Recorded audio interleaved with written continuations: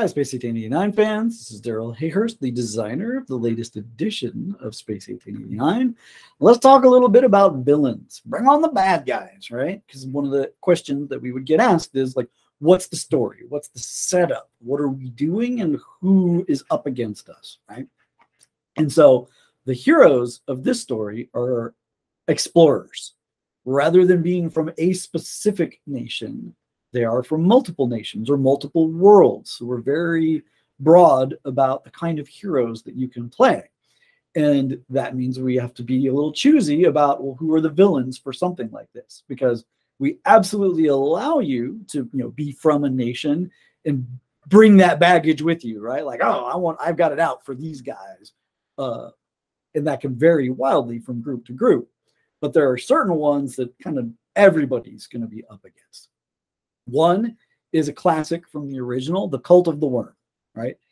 Inside Mars, there is a consciousness, and it is projecting a malevolent and nihilistic form, philosophy through its worshipers, and they want the planet to die.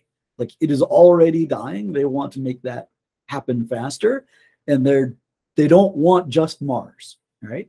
So that's a pretty easy one. Like, nobody really wants to die. So Cult of the Worm are going to be villains overall. Then there's the anarchists. And the anarchists just want to bring everything down. And honestly, the heroes might even agree with them on certain levels. But the anarchists, there's no real organization. And a lot of them are targeting ether flyers. And as an ether flyer crew, that puts a bullseye on you. So even if you agree with them, you got to worry about, that they're not going to be friends, right? And then the other new one is the Masters of Energy. And they are like the opposite of the anarchists. They want to fix the world. They want to control it. They want to make it more efficient. And they are all brilliant scientists and, taking all of the incredible inventions that exist in the thing that one step too far to make them this malevolent controlling force that needs to be stopped. And then, of course, in the background, there's always been hints and whispers of an ancient race, the Phaetons. Their planet was once a planet, now the asteroid field. And there have been signs of their civilization everywhere out in those asteroids, or ancient technology that you can take and adapt.